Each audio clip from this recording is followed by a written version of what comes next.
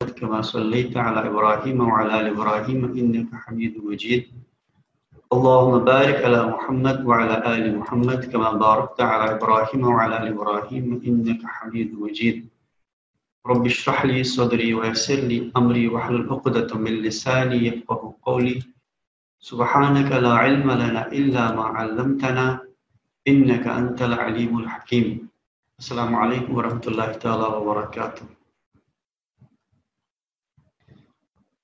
Bismillahir Rahmanir Rahim. So far we have discussed about the relationship between Ma'rifah and the Taqwa, and then we saw the relationship between Ma'rifah and the Mahabba, and now we discuss about the relationship between Ma'rifah and Tawakkul. Tawakkul is Tawakkul means reliance upon Allah subhanahu wa ta'ala, having full trust upon Allah subhanahu wa ta'ala, a full reliance upon Allah subhanahu wa ta'ala, that is Tawakkul. And there's a relationship between tawakkul and the ma'rifah. Because true ma'rifah breeds tawakkul. True ma'rifah, as it breeds taqwa, as it breeds the hub or mahabba, it also breeds tawakkul. And this tawakkul is the true reliance upon Allah subhanahu wa ta'ala. So initially, first of all, we discuss about the ma'rifah, its theoretical part.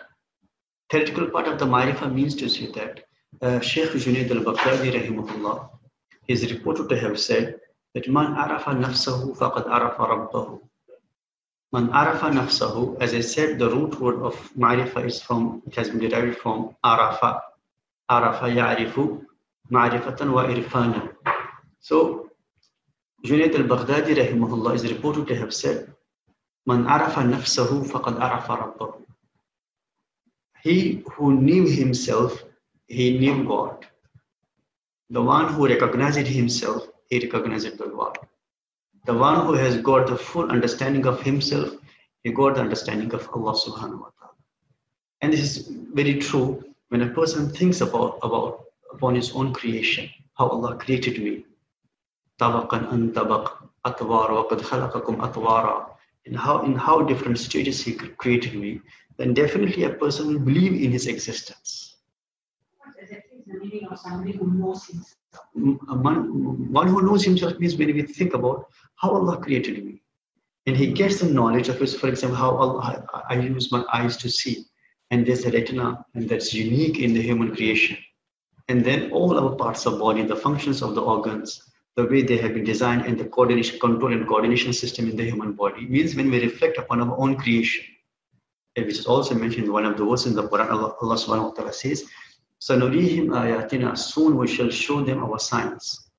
Fil afaq, in the cosmos, in the horizons. Wa fi anfusihim, in their own selves. Hatta yatabayyana lahum annahu al-haq, until it becomes manifested to them that he is true God. So our own body is itself a universe. It's itself a universe. When we see how Allah subhanahu wa ta'ala has beautifully created us, then undoubtedly those whose mind is not preoccupied by any other thought. If a person thinks neutrally and impartially, definitely our own existence, our own structure, our own making will lead us to Allah subhanahu wa ta'ala. So that's what he said, Man arafa nafsahu. The one who knows his nafs, his own being, arafa rabbahu, he definitely knows Allah subhanahu wa ta'ala. So this is one aspect. But this ma'rifah, as I said, it has a close connection with the tawakkul as well. We know there are many people who believe that Allah exists, isn't it? Many, even I say the majority, overwhelming majority of the humanity believe in the existence of God. But at the same breath, we need to see, do they have the full reliance and trust upon Him? Varies. The level of reliance upon Allah, it varies. As far as His existence is concerned, even the Christians also believe, Jews also believe. The overwhelming majority of the people believe that Allah exists, God exists. But the level of reliance, it varies. The level of trust upon Allah, it varies from person to person, from group to group, from region to region, we can say. So this reliance of Allah, if there's true ma'rifah, it breeds the true reliance upon Allah subhanahu wa ta'ala. Sheikh Abdul Wahid rahimahullah is one of the famous scholar. Imam Ibn Jawzi rahimahullah mentions about him. Sheikh Ibn Jawzi is one of the great scholars of Islam. He says that Sheikh Abdul Wahid mentions that once upon a time, they set out on a voyage, they set out on a trip, and they were traveling through a sea. And there was a huge storm in the sea, and their boat was tossed into some other island. And they were not knowing where they are. And when the storm was just brought to the rest, what they find that they are in an island. And when they boarded the island, they got off from the boat. When they landed on the island, what they saw there was a man. He was worshipping before an idol. Sheikh Abdul Wahid said, rahimahullah, that I felt pity on him. You see, instead of Allah subhanahu wa ta'ala, the creator, he is worshipping before this idol. So I went to him, I began to talk about Allah, I began to talk about Islam. When he talked about the oneness of Allah, he got readily motivated to accept Islam. Then he stayed with us for a few days because we stayed there for a few days. When we were supposed to leave that island, so I asked my friends to gather some money for him so that it will benefit. He make use of this money. When I handed over the money to him, he told me, "What you are giving to me?" He said, "It's the money for you. This may help you because you need it. Now you are a Muslim." And that new Muslim or that revert, Sheikh Abdul Wahid says, he replied back. And he said, "How weak is your ma'rifah of Allah? How weak is your ma'rifah of Allah? You invited me to the one who gives us sustenance to the all creation. And the one who was giving me the provision, even when I was denying him. He never forgot me, even I disobeyed him. Now, how come he forgets me when I obey him, when I'm his own servant? And I take pity upon you, that how much weaker your ma'rifah of Allah is. You invite me towards him, but you don't know who he is. Who is he? So the true ma'rifah of Allah, it gives birth to the true tawakkul. And there are many stories that one of the written by the ulama regarding that how ma'rifah, when you develop the ma'rifah of Allah subhanahu wa ta'ala, it also develops a tawakkul upon Allah subhanahu wa ta'ala.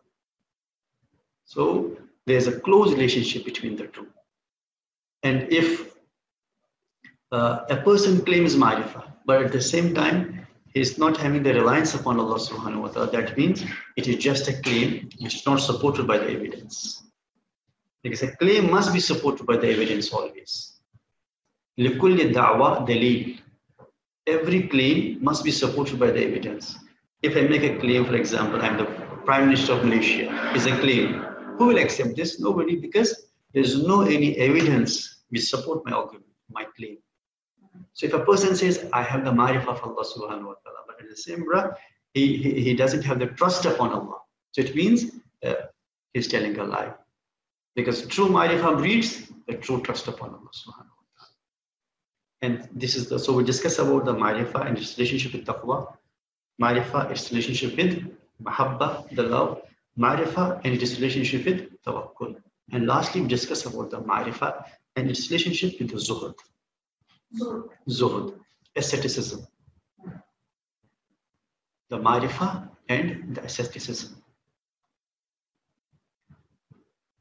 As far as the ma'rifah is concerned, as I said, that since ma'rifah is that a person's heart must be cleared of all the attachments of the dunya. And only Allah subhanahu wa ta'ala must be in the heart. The close relationship of heart, the stronger relationship of heart with Allah subhanahu wa ta'ala. Or to be connected to only one and disconnected from all. The crux of the zuhud is this. Zuhud is not that a person should avoid the dunya, a person should abandon the dunya. It's not the zuhud, it's the zuhud in Christianity. They encourage that if you want to get the closeness of Allah subhanahu wa ta'ala, then you have to renounce the dunya. You have to renounce the world. It can be the zuhud of the Buddhism, who encourage that if you want to get the higher stations of the spirituality, then you have to adopt the first stage, that is tyag, renouncing the world, freeing yourself from all the attachments of the dunya. Then, passing through the different stages of the meditations, you can achieve the higher stations of the spirituality. So the zuhud of Buddhism is different, zuhud of Christianity, it may encourage you to leave the dunya, but our zuhud is different. The concept of zuhud in Islam is that you cannot leave the dunya. Prophet said, sallallahu alaihi wasallam, La rahbaniyata fil Islam. There is no seclusion in Islam. Means you cannot give talaq to the dunya. You cannot leave the dunya. You have to live in the dunya. We are men, we are the social beings. Contrary to Aristotle, we are not the social animals, we are social beings.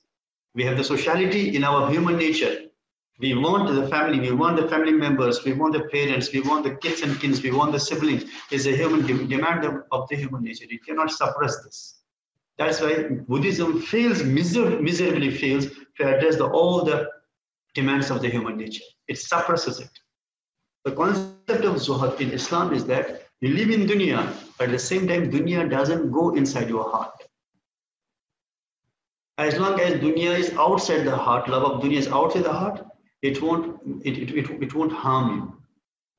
That's why we see Sahaba, they were the caliphs, but the most zahid people on the planet. They ruled over the continents, but they were the most zahid. Even one of the famous person of the Ummah, he was also a Tabi'i, Malik bin Dinar rahimahullah, very famous personality. He says, Yaqulun nas, people say, Malikun Zahidun, Malik is Zahid, I am Zahid. I am no more a Zahid. Zahidun Umar ibn Abdul Aziz. If you want to see the true Zahid, you see Umar ibn Abdul Aziz. Who was Umar ibn Abdul Aziz? The man who ruled over 3 continents. Despite ruling over the 3 continents, what Malik bin Dinar says about him, that he is the true Zahid. And it's also mentioned about him, Atatu dunya faghiratan faha fatarakaha jumlatan.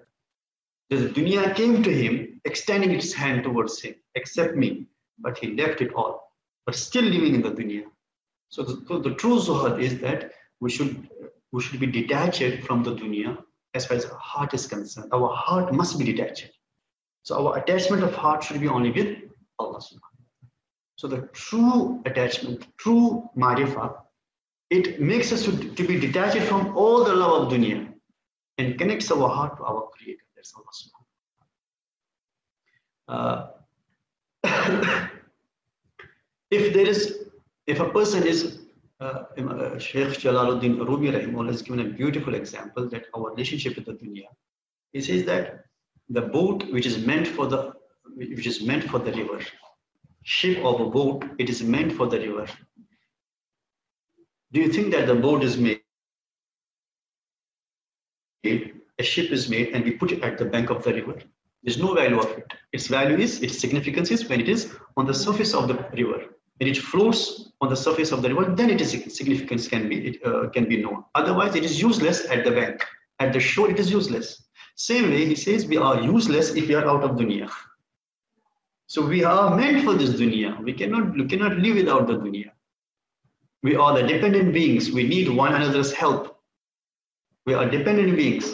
And then he says, the water cannot cause any damage to the boat. How long? As long as boat doesn't allow the water to get in. So the boat, wherever it wishes, it can float on the surface. Wherever it wishes can go. The water cannot cause any damage to it. However, as long as it doesn't allow it to get in. However, when it allows it to get in, there is a hole in the boat. What happens? The water gets in. What will happen? It will sink. Now, before, the water could not do anything to it. Why? Because the boat did not let it to get in.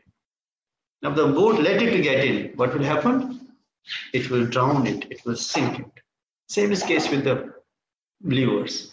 As long as our heart is out of dunya, out of love of dunya, our heart is not having the love for the dunya. Even if a person is billionaire, millionaire, it won't harm him. However, if the love of dunya enters the heart, it will sink him. Is it like controlling your nafs? Yes, controlling the nafs from the temptations of dunya. Having the inclination towards the dunya. So we can say the true zuhud is all about the detachment of heart. And opposite to zuhud is attachment of heart with the dunya. This doesn't mean that you do not form any attachment to materials, like your house or anything that you belong to, or even your family members. So is that? No, zuhud is not that. you develop the separation from the house, from the family members, and then you confine yourself to the four walls of the room, and then making Allah, Allah, Allah, Allah. Yeah, that's what I say, that they denounce it. Yes, Prophet Sallallahu Alaihi Wasallam, a person said, Ya Rasulullah, I love to have the good clothes, good wearing. In Prophet Sallallahu there is Inna Allah Jameel wa yuhibbul Jamal. Allah is Jameel, Allah is beautiful, and He loves the beauty. So there is nothing wrong with it. What is wrong? When we wear the branded clothes and this develops the arrogance in our heart. There's a problem. However, when the branded and the ordinary clothes, it is all equal to us. It hardly makes any difference to us. That is also what. The reason I ask is because nowadays parents are so engrossed with their children, mothers especially, will be like, the children is their life. It's the world. The life revolves around the kids. So does this mean that when you're practicing this? Yes, it is against the Zohar. How? Allah says, Al-Malu wal-Banunu zinatul hayat dunya. Indeed, the wealth and the children, it is just a decoration of the dunya. And at another place, Allah subhanahu wa ta'ala says, Innama amwalukum awladukum fitna. Indeed, your wealth and your children are a means of trial for you, as a means of test for you. So stay away, beware, fahdaru. So take precautions, lest your children becomes a source of doom for you. So our love for children should be also for the sake of Allah. Our first and foremost priority. And the spouse, definitely, all the relationships we have. Our spouse, our parents, our children, our friends, our nearest and dears, our neighbors, whoever is having a relationship with us. This must be all subject to the love of Allah subhanahu wa ta'ala, the love of DEEN. It must take the precedence. And that's a true beauty of life. Because I get very uncomfortable when their mothers who say that, my kids are my life. I will die without my children. It is just an exaggeration on their part, otherwise, yes, nobody will die on behalf of others. It is just the exaggeration. However, sometimes they develop such a way of life that they cannot live without them, and that's not good, because our sole concern should be Allah subhanahu wa ta'ala. Because we will make, like, if the child is very sick, they will always do, sometimes mothers will say, pass it on to me. Yes. Is that okay? That's not okay. We should ask Allah subhanahu wa ta'ala to grant the shifa to him. So this way we are going to challenge the tests of Allah subhanahu wa ta'ala. Ya Allah, you pass it on to me. Means I'm quite capable. I'm capable of facing your challenges, your tests. So nobody, Sahnun rahimahullah is one of the famous students of Imam Malik rahimahullah. Sahnun. It's mentioned about him that one day he said to Allah, Ya Allah, you test me the way you wish. I will show my obedience and my sincerity to you. Just one single test, Allah subhanahu wa ta'ala caused him not to pass the urine. Just one single test. Now he was about to die. He cried a lot, Ya Allah, I cannot stand in front of your tests. I seek your forgiveness. So always we must be humble. We must show our dependence, our weaknesses before Allah subhanahu wa ta'ala. We should not say, Ya Allah, whatever we should do for me. Ya Allah, I am weaker creature. Remove the hardships from me. Remove the sickness from my children. So don't test us with such a thing that we cannot bear, we cannot tolerate. Allah teaches us this dua in the Quran. ربنا ولا تحمل علينا إسرا كما حملت على الذين من قبل. ربنا لا ولا was the dua. ربنا لا تؤاخذنا. ربنا لا تؤاخذنا إن نسينا أو أخطأنا. The last verses of Surah Al-Baqarah. ربنا لا تؤاخذنا إن نسينا أو أخطأنا. ربنا ولا تحمل علينا إسرا. Oh Allah, you do not put the burden upon our shoulders. كما حملت على الذين من قبل, as you burden the people before us. ربنا ولا تحملنا ما لا طاقة لنا. Ya Allah, oh Allah, do not put the burden upon my shoulders which I cannot bear, which is intolerable to me. ما لا طاقة لنا به, which is beyond my capability and capacity. So we should always ask Allah subhanahu wa ta'ala this thing, not that Allah has passed on that disease to me. That's not a good thing. But better is to ask Allah, give him the shifa, speedy recovery, and save us from any test which we cannot bear, we cannot tolerate. And you got what to do, right? Yes.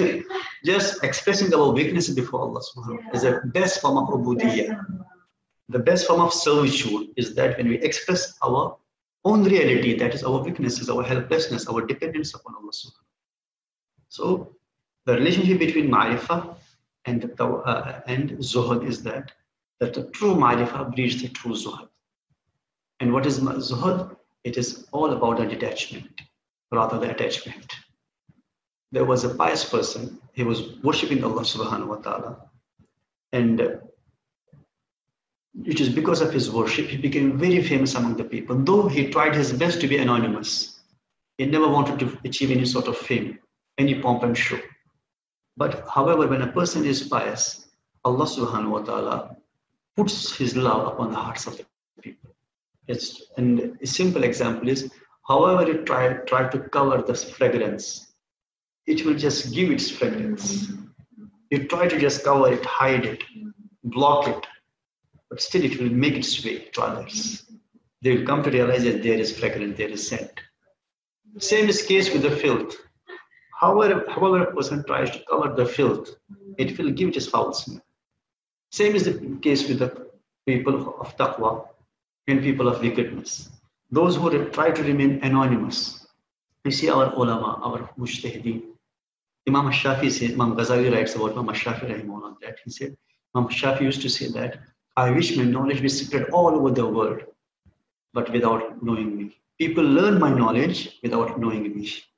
Means he wanted to be anonymous, but how much fame Allah gave to him? After 1200 years, we still remember him.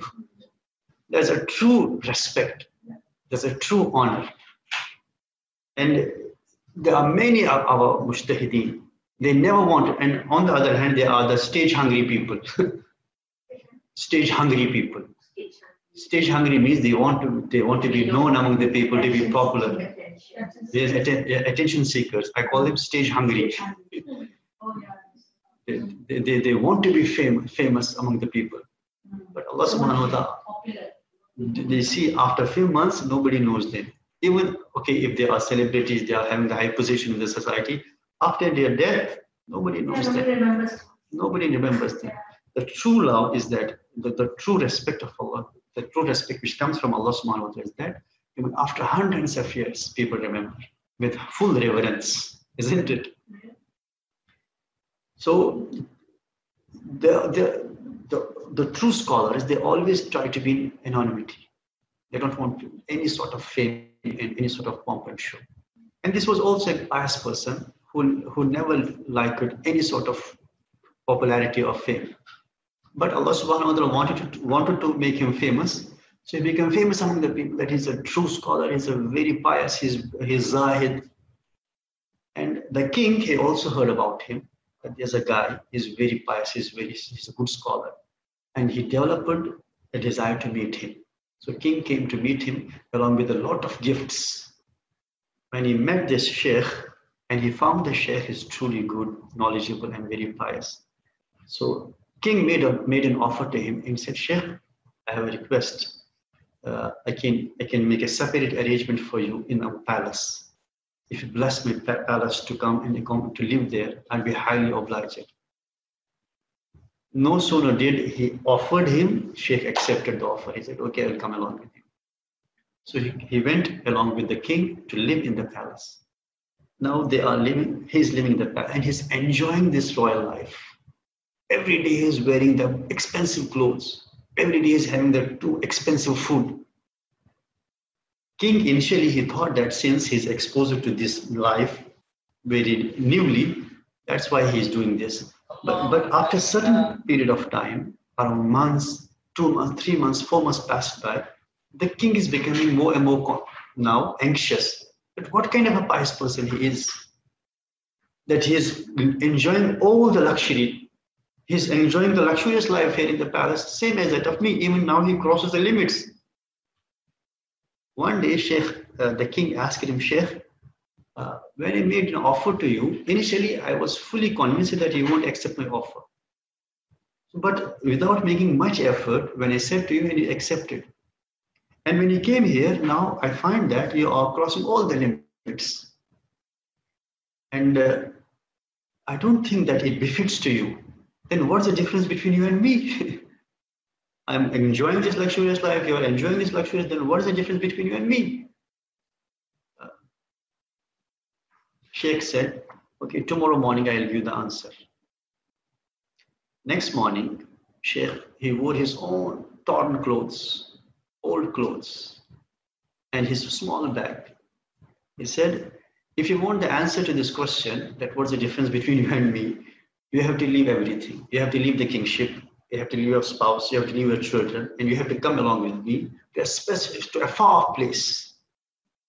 And you have to spend a certain period of time with me, then I will answer to your question, what's the difference between you and me?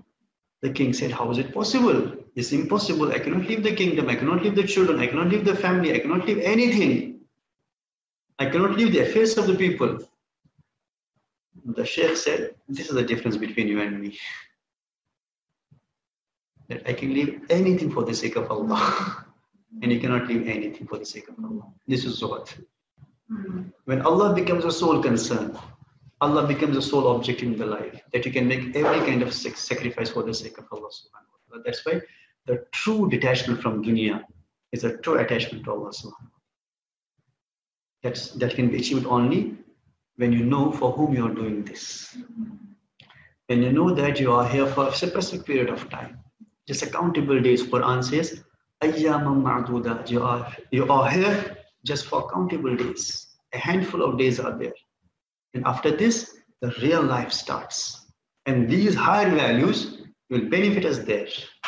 Then we will come to know the importance of these values, the ma'rifah, mahabba, which we discussed so far. We will be aware now about the importance of sabr, shukr, ikhlas.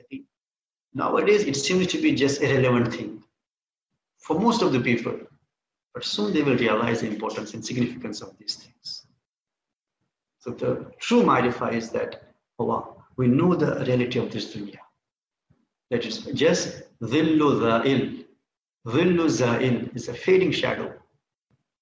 This dunya is, and it is also mazaratul akhirah. Is a field for the akhirah. As you kama tazra'u tahsud. As you sow here, so shall you reap there. If we cultivate the good values which we discussed so far here in dunya, definitely we will reap and harvest its fruits in the akhirah. So ma'rifah, true ma'rifah is this, that we know the reality of this dunya. And we know that this dunya is a temporary, is a fading shade. Dhillun za'il, it's a fading shade. Which will just, at the time of our death, we will realize that what was the thing I was infatuated by. Imam Al-Nawawi rahimahullah, in his famous book, Riyadus Salihin, it's a collection of the hadith, it's an anthology of the hadith. In its forward, Imam Al-Nawawi rahimahullah has mentioned the beautiful ash'ar. I just conclude my talk with these ash'ar, with these couplets. The beautiful poem that Inna lillahi ibadan futtana طلقوا الدنيا وخافوا الفتنة نظروا فيها فلما علموا أنها ليست للحي وطنا إن لله عبادا فتنة, that they are indeed the intelligent servants of Allah subhanahu wa ta'ala, the genius and the brilliant servants of Allah subhanahu wa ta'ala. إن لله عبادا فتنة طلقوا الدنيا, they give divorce to the dunya, but not in the meaning of Christians and the Buddhists in terms of detachment of the heart. طلقوا الدنيا, they divorce the dunya, وخافوا الفتنة, and they are scared of the trials of dunya. They are quite cautious about the trials of the dunya. When they realize نظروا فيها, they've contemplated upon the life of dunya. نظروا فيها فلما علموا أنها ليست للحي وطنا. When they contemplated upon this life of dunya, they thought that it is not a befitting place for those who will have the eternal life. It's a mortal dunya, mortal world with the mortal souls. So this doesn't deserve to be made the accommodation. This doesn't deserve to be made a permanent domicile. It's a temporary domicile. It's a temporary living place. So نَظَرُوا فِيهَا فَلَمَّا عَلِمُوا أَنَّهَا لَيْسَتْ لِلْحَيِّ وَطَنًا. When they realized that this is not the proper place for us to live, because it is mortal. will be taken away from this dunya, willingly or unwillingly. Yes, I always say that when we came to this dunya, did Allah consult us? Would you like to go to the dunya? No. We came to this dunya by the permission of Allah, by the command of Allah. And when we leave this dunya, will He consult us again? Would you like to leave this dunya? It's again the command of Allah. We came by command of Allah, we have to go by the command of Allah. There's no any choice of ours when we came to this dunya. There's no any choice of ours when we leave this dunya. So this is a mortal dunya, perishing and vanishing dunya. So when the true and brilliant servants of Allah subhanahu wa ta'ala, they realize it. جَعَلُوهَا لُجَّةً وَاتَّخَذُوا صَالِحَ الْأَعْمَالِ فِيهَا سُفُنًا.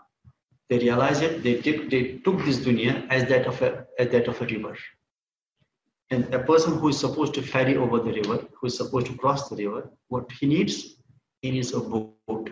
وَجَعَلُوا صَالِحَ الْأَعْمَالِ فِيهَا سُفُنًا. So they made their pious amal, the good amal, as the boat. So they realize that as long as we are in the dunya, so we cannot escape from the good amal. And that is the only protection for us from drowning into this dunya. جَعَلُوهَا لُجَّةً وَاتَّخَذُوا صَالِحَ الْأَعْمَالِ فِيهَا سُفُنًا. So they are the true servants of Allah subhanahu wa ta'ala. They have got the ma'rifah of Allah. So ma'rifah of Allah subhanahu wa ta'ala is not that we are disobeying Allah subhanahu wa ta'ala, we are crossing the limits of Allah, we are committing the haram and unlawful things, and then at the same breath we say, yes, we have got the ma'rifah of Allah subhanahu wa ta'ala. Never. So it has a relationship with the taqwa. Now I conclude this ma'rifah in relation with the taqwa. Ma'rifah, because ma'rifah breeds the taqwa. Ma'rifah breeds the mahabbah. Ma'rifah breeds the tawakkul. And it breeds the zuhd. So all these things are connected. How you know your Lord, how much closer you are to Allah subhanahu wa ta'ala. So we ask Allah subhanahu wa ta'ala to grant us the higher stations with ease and comfort, and make it easy for us to get His ma'rifah and develop the good qualities in us without any difficulty and with much ease. Ameen ya Rabbal Alameen. Subhanallah. What the brother says, yes, stage hungry, that fame, it becomes flame and it burns on the way, same person. True, very true. Now inshallah, so this was our first part of our merits of the soul. Now we are going to have second part, and there are other important elements for our soul. We are going to discuss about the yaqeen, the levels of the yaqeen, definition of yaqeen, and how it helps us to get closeness of Allah subhanahu wa ta'ala, and sabr and shukr and ikhlas. So these are the next four modules for our next part of merits of soul, inshallah. I hope inshallah we all join there. And at the same breath we ask Allah subhanahu wa ta'ala to grant us the tawfiq, whatever we learn, so that we can translate that into the practice. And then we ask Allah subhanahu wa ta'ala to accept our amal, our practice, so that we can get the hidayah in dunya and the emancipation and najat in the akhirah. Ameen ya Rabbal Alameen. If you have any question, I can ask, please. Did you hear about the man in India who was suing the parents for giving birth to him? Subhanallah. Because he didn't ask to be born. Correct? He's suing the parents because he said the life starts and he didn't ask to be born, so it's now suing. Actually, if he would come to know about the purpose of life, then he would enjoy the life. It is true, right? Before we were born, there's a covenant between us and God. Yes, it's mentioned in the Quran. So there's a covenant between us. Actually, we have the different stage of our journey. Our journey is not now; it's our fourth stage. But it is, like you said, it's actually not like God didn't ask us whether you want to go. It's a command. It's a command of Allah. Yeah. So covenant is that when Allah created us, so we have our first stage is Alamul Adam. Alamul Adam, the stage of nothingness. Yes, When we were of no mention. Then Allah created our souls. yes. That is Alamul Arwah, second stage. Our journey started from there. Then there was third stage, Alamul Mithaq. When Allah gathered all the souls And Allah subhanahu wa ta'ala asked them, which is mentioned in the Quran, Alastu bi rabbikum, am I not your Lord? Then the souls cried out, Bala, indeed you are our Lord. To prove that, yes, you are our Lord, Allah sent us to this dunya.